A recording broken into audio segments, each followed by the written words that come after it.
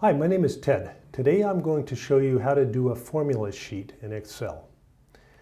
I have Excel opened here, and Excel is a very useful tool for keeping track of information. And you can make a table, and what you see here is a table I've made. This is an imaginary team. Let's say it's a basketball team. And here are the players on the team in column A. And column B is the number of games that each player has played. And column C is the number of points that each player has scored in total. So that's fine, and we just went through and just typed in the names and then typed in the games and the points, and it's all just information. But where Excel is really powerful is in being able to do calculations with information. So what we're going to do is I added another column, and it's going to calculate the points per game.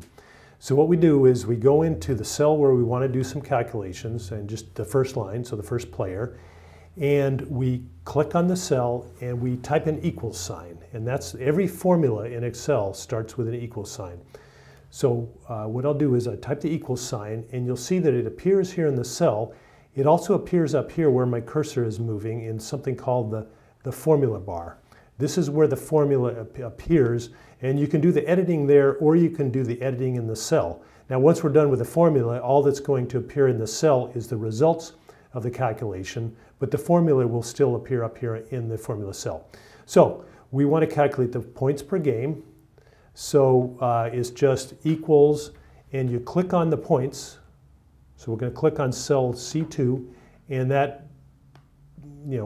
told Excel that we're using the value in cell C2, and then we click on the slash, which is the divided by sign, and then we click on cell B2, which is the number of games. So the points divided by the games is the points per game. And then we hit return, and there's the number. It's 4.3 points per game. And then you can actually, now that's 4.3 and a whole bunch of other numbers. We don't need to know the points per game to the 9th decimal point. So the first thing we want to do is go up here, and it may look a little different on your version of Excel, but you'll see something like this where you can decrease the number of decimal places. It just looks a little better, and it's a lot neater table. So let's go down. All we care about is the first decimal point, points per game. And so there we have the Sherman's points per game. And now we want to copy that same formula down for all the other players. And the neatest way to do that is to click on the cell, and then coming down until your cursor is a solid plus sign.